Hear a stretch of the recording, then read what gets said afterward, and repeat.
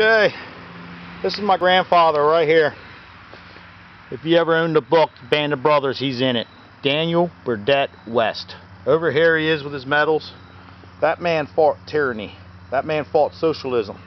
He went across the pond to help fight what our president is trying to start now. Think about it. And I'm such a fool. I didn't do what I should be doing. You got people in Washington tearing down barricades and taking them to the White House. I applaud them. These are heroes. They are just as much as hero as my grandfather was in World War II.